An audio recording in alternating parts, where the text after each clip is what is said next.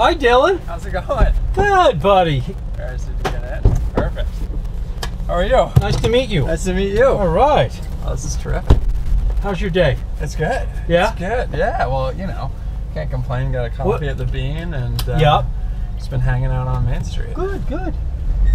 So, why are you here on Nantucket? Well, look, I'm here. I'm running for state representative. Hey, how are you?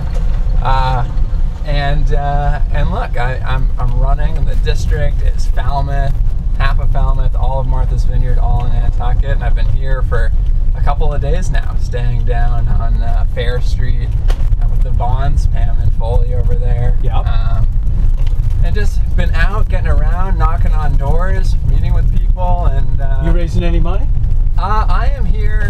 I mean, we are on the campaign, certainly, but I'm here not to raise money. I'm here to meet with people on this trip, and I think that's, you know, incredibly important, just to introduce myself to people, tell them what I'm all about, and tell them what our campaign's all about.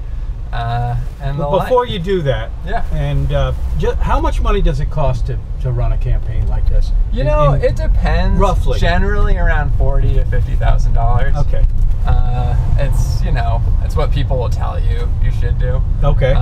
Which, you know, that probably makes sense. And you know, that's a part of it. It's honestly my least favorite part of it, you know, is raising money.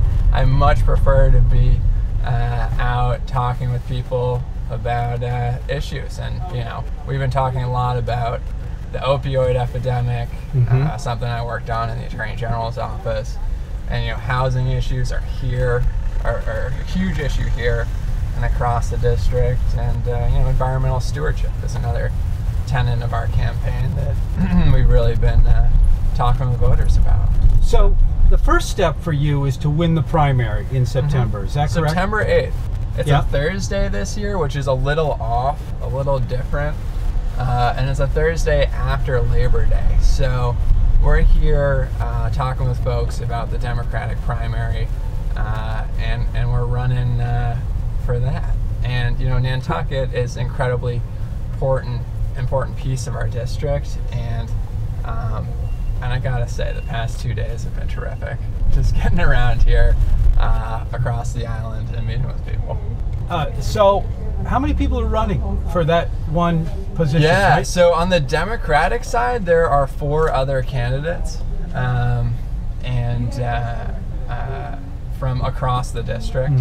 And, you know, we are, and I think, you know, and it's a very crowded field, and I think in that crowded field, our campaign's really making a big push to stand out. And, you know, we've picked up every union endorsement in the race, and the Teachers Association has endorsed our campaign, and they have over 400 members in our district. And that's such an important job here too. So what's your background?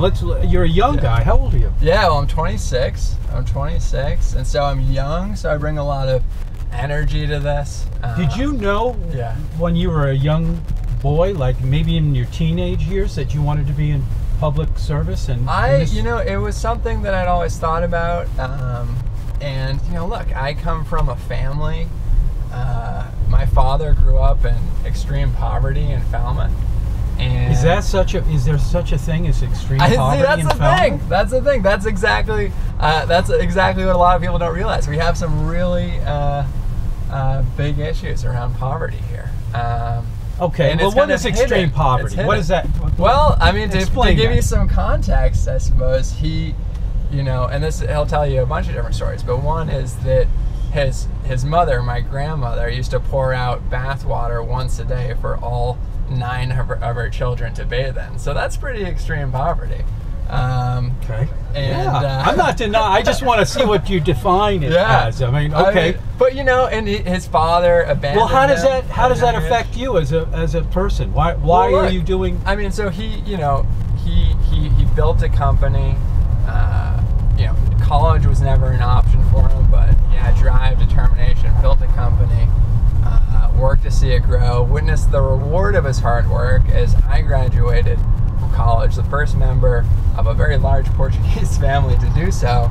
And so I'm here today to give back to the community that's given my family and me so much. And I think that that story has kind of instilled in me a sense of social justice, and it instilled that in me in a very early age.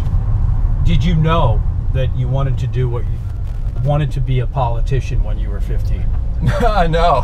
What did you think you wanted to do? I knew I wanted to help people. Okay. And that was always Was really that part of important your to me. dad's influence, or your mom? Yeah, Did they I influence you think that it's way? a family influence. I also think it's a community influence. I mean, here on Nantucket, Martha's Vineyard, Falmouth, you know, there's so much giving back in this community. And Gina, I mean, you're an example of that, right? This van, this show is about giving back to the community, about highlighting the great work that people are doing in this community. Right.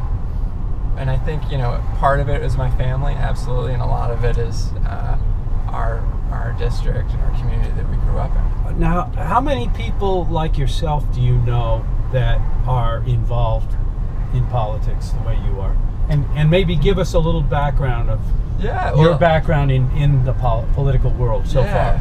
Yeah, well, I know a fair amount of people involved because I started out working for Elizabeth Warren on her campaign.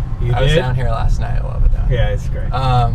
Started out working for Elizabeth Warren, and then went on to be Maura Healey's political director, our Attorney General's political director, and then went into the Attorney General's office and worked in civil rights and consumer protection, and helped people facing discrimination and housing.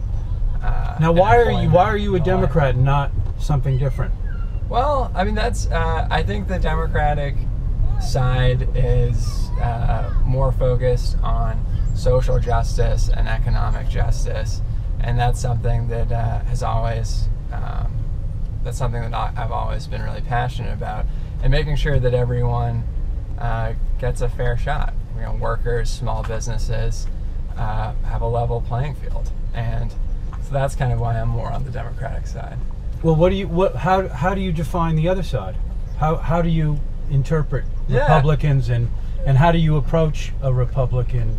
Sure, and look, I don't want to blanket all Republicans, you know, because I know a lot of great Republicans. I'm friends with a lot of Republicans, but you know, on a lot of social issues, I think Republicans have been on the wrong side of history when it comes to LGBT rights and marriage equality and the like. When it comes to you know, this trans bill that we just saw pass, or we're seeing going through our state house right now, I think they've been on the wrong side of that.